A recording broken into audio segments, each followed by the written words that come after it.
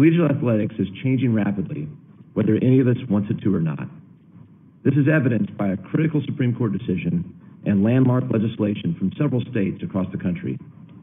Issues such as name, image, and likeness, declining cable television subscriptions, college football playoff expansion, the transfer portal, and the impact of a global pandemic on sports, just to name a few, have proved that a transformation in collegiate athletics is happening around us.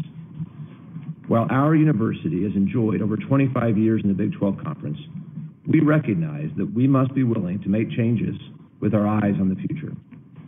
In a world of uncertainty and change, it is incumbent upon us as leaders to protect and enhance our athletic program and university.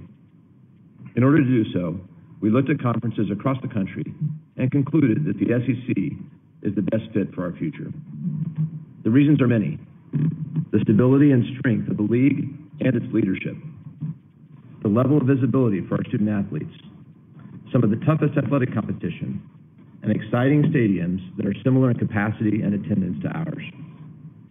It should also be noted that this move allows us to protect and rekindle some key rivalries, including the chance to regularly compete with the University of Oklahoma, University of Arkansas, and Texas A&M University. On Monday, we alerted the Big 12 that we would not be renewing our grant of rights agreement in 2025, 4 years down the road. We told the Big 12 that we intend to honor our current agreement, while knowing that notice now is the fairest way to allow the conference to plan for its future beyond 2025.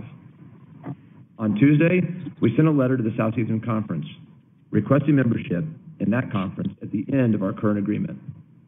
Yesterday afternoon, the SEC unanimously voted to accept our request and invited us to join them in 2025. I want to thank the SEC leadership, Commissioner Sankey, and the chancellors and presidents of the SEC for their support of this move. I especially want to thank the new president of Texas A&M, Catherine Banks, for her support, and I concur with the conclusion that this is the best outcome for the flagship institutions of both of these key university systems of Texas. Finally, I'd like to thank my colleague, OU President Joe Harris.